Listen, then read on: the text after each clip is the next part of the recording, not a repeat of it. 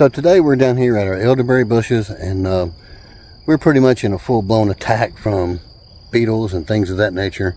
And we're going to go ahead and prevent a bunch of that today, so I thought I'd take you guys with me. So what we're going to do today is going to work for any kind of fruit tree, berry bushes, anything like that that you want to protect. You can even use this for sweet corn.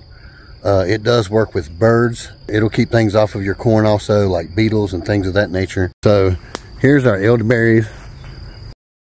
These things are, they're doing really good, but like I said, we're also in a full-blown attack, and I'll show you what I mean right here. Now you can see all the damage those guys are doing to the leaves, and we do have berries coming along, so what we want to do is protect those berries. Now we're not going to use this method for our flowers yet. We're going to leave the flowers alone until they do produce berries, because we don't want to cause a problem with mold or holding in too much moisture or anything like that. So we're going to go up here and show you guys what we're going to do to prevent these little boogers from getting back in here. Okay, so here we are up here at the garden deck, and what I have here is some organza, mosquito netting. There's all kind of names for it. I think the label for this is called tulle, which is T-U-L-L-E. So we have that up here. We also have a pair of scissors. You're going to need some scissors. Now yours don't have to be Pioneer Woman, but you do need a good pair of scissors. We're also going to grab ourselves some string, and we'll show you guys what we do with this. Now you can buy this stuff in rolls, you can buy it in squares, you can buy it in pieces, and all it is just a netting.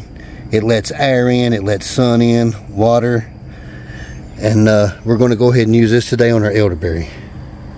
The first thing we're going to do is we're going to unroll this stuff out, and this is a roll, so we're going to roll this out, I don't know, however is big enough to cover one cluster, and we're going to go ahead and cut across here with our scissors, and we'll show you the next step.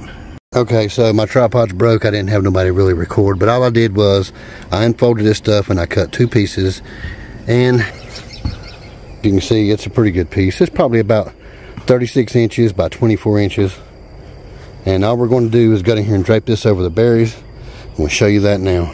Okay, so here we are back down here at the elderberry, and these are the flowers, in case you didn't know. These flowers will fall off, and then the berries will come in behind them. It's basically the same thing. The flower is just an appendage on the end of the berry, so as the berries form, the flowers rot and fall off.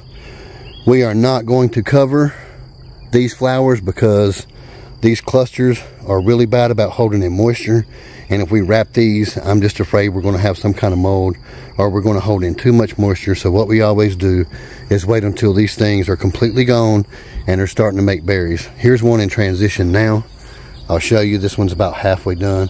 As you can tell, the beetles has already started their damage, and we're getting hit pretty hard by the birds too, and I'll show you that. As you can see right here, we have some good berries, but you can also see all these little empty slots here, these little empty forks that don't got berries.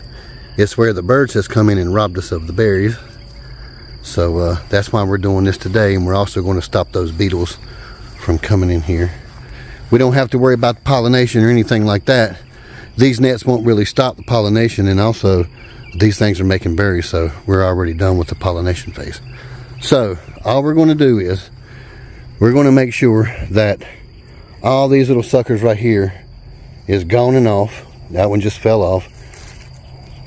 There he is right down there. So you want to make sure that your clusters don't have any bugs on them before you wrap them up. And again, my tripod's broke, so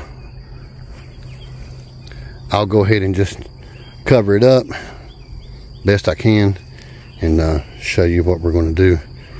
So like I said, these nettings will let rain in. They will also let pollen in. They will not let bees, any type of bug, after you get it on here.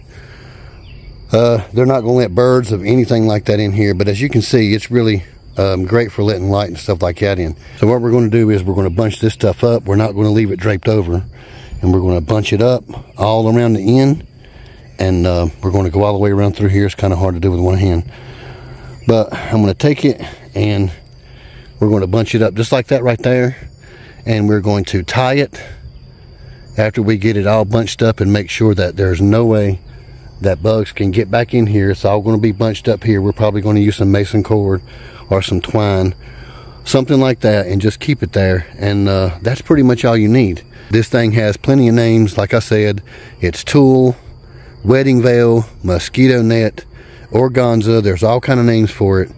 It's relatively cheap. It just depends on where you get it from, but it can get pretty expensive if you start buying pre-made stuff that already has drawstrings and anything in it. So as you can tell, we have a lot of work to do making these pouches, wrapping some of these ones that already have the flowers gone and are already making berries. We're going to leave these guys alone, and we'll go ahead and wrap those just as soon as the flowers fall off. And we're also going to come back through with a good organic spray made by Monterey, and we're going to get these beetles off these leaves and stuff so they don't cause any more damage. Keep these elderberry from going in stress. Now, I also wanted to mention, if it matters to anybody, this does come in color, all kind of different colors, because it is used in the fashion world, of course. But your best is to stay with white. You can go with black if you want to. Black is just fine also. I think black draws in a little more heat rather than reflecting it, but at the same time, this stuff is so thin and frilly, I don't really think it matters. However, you don't want to use colors like red, yellow, blue, anything that has to do with flower colors or berry colors, because you're just going to attract even more stuff. And even though they can't get in there, you don't want them up here packed really tight on top of here and blocking your sunlight. And trust me, beetles can get so bad they can actually block out the light. We have them terrible here. I got 4 or 5 done. I figured I'd show you guys before we ended the video. You can use bread ties, just anything to crimp this stuff together, but we just have some simple mason twine there, and from afar it just looks like your spider webs or something on your berry bushes. We're just gonna keep on working, but that's the gist. That's all it is to it. Like I said, the best you could use is probably white or black. There's all types of grades of this stuff, so you want one that'll last outdoors at least for 1 or 2 seasons.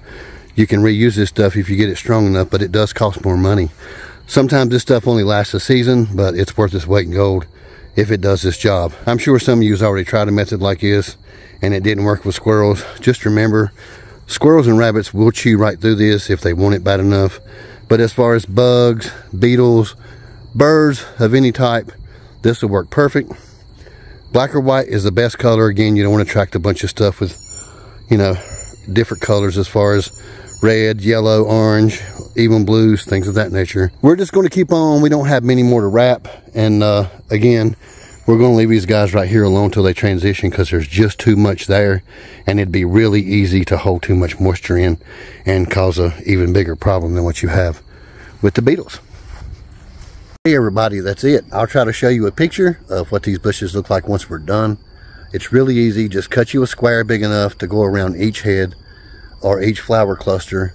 So remember not to get your drawstring or whatever you tie these things up with tight. I'm sorry, I'm not going to be able to show you tying them all up. Again, I don't have a tripod. Nobody's here to help me film. Everybody's working. I hope this helps. If you guys have anything else that you use other than organza or tulle or anything like that, just let us know in the comments. And if you use this, let us know how it helps. I want to thank you guys for watching. It's getting dark, so I got to hurry up and get back to it. But I will post a picture later on, maybe on the community page. Again, thank you guys for watching, and we hope this helps.